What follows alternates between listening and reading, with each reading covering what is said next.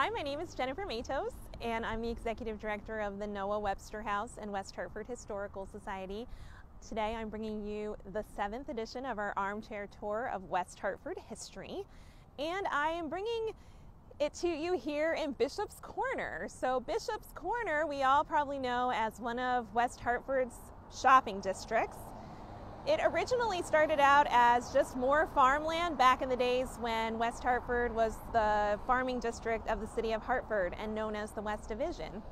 Well, in 1797, a new road was built called the Talcott Mountain Turnpike, what we would today know as Route 44 or Albany Turnpike. And that turnpike took people to Hartford and it crossed through North Main Street. So what happened is a little shopping center developed around the intersection of the Turnpike and Main Street, and at first started off with some blacksmiths and some taverns, which of course would be for the travelers who were traveling by horse and carriage at the time. Now, you may wonder how Bishop's Corner got its name.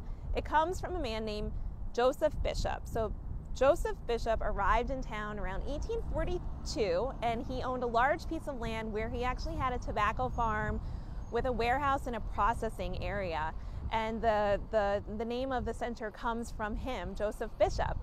Now, as we go through in time, this corner really still remains very much rural. In around 1950, there was one major restaurant here on the corner, which was known as Dutchland Farms. And Dutchland Farms was a dairy bar and a restaurant. It was known for its iconic windmill that sat out front, and also for the fact that they provided pony rides to children.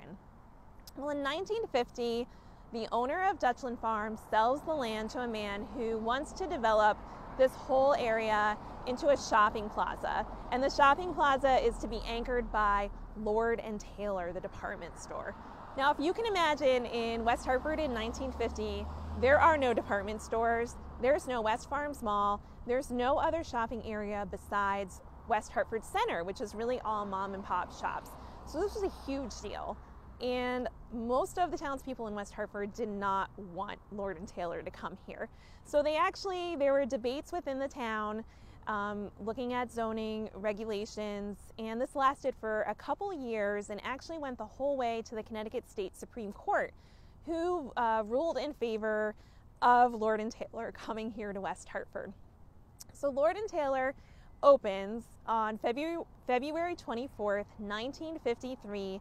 The CEO of the company actually is here to make sure that everything goes smoothly. This is a massive store for its time. It boasted 2 acres of retail space, and everything was to perfection. The workers were kind of making last-minute adjustments to the store up until the very last minute, right before the store opened, including pasting fake apple blossoms, onto the barren February trees.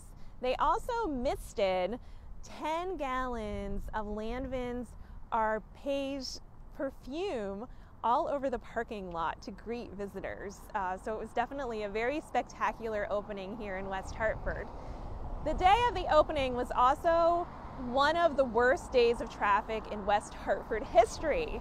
So the store was open all day until midnight, and by the time it closed, 35,000 people had visited the store. The West Hartford Police Department estimated that the traffic ran about 5 miles either direction, any direction. So it certainly was a very crazy day to be here in West Hartford. And of course, at that time, this was something West Hartford was totally unfamiliar with. The population was slowly growing, but they had never seen anything of this type of retail before. Now, given the popularity of Lord & Taylor's, a lot of the other areas in Bishop's Corner also were sold and started to be developed. Across the street, we had a bakery, a supermarket, and a drugstore, which would be in the location of where Whole Foods and CVS Pharmacy is today. Also then, the supermarket moved over to where Staples is today, and in the place of the supermarket, Crown Market became located, and of course that is still a beloved institution today. As for Lord & Taylor, as you can see, it's no longer here. We have a Marshall's and a couple other smaller stores behind me. When Lord & Taylor moved to West Farms Mall in the 1970s, they actually reused the space for Caldors, which is also very much long gone and now part of American history. What I'm going to do is post some pictures of some of the scenes of the opening day of Lord & Taylor and some other views of the shopping plazas here in Bishop's Corner so that you guys can see what it was like. And I hope I see you next week for our next armchair tour. Thanks so much.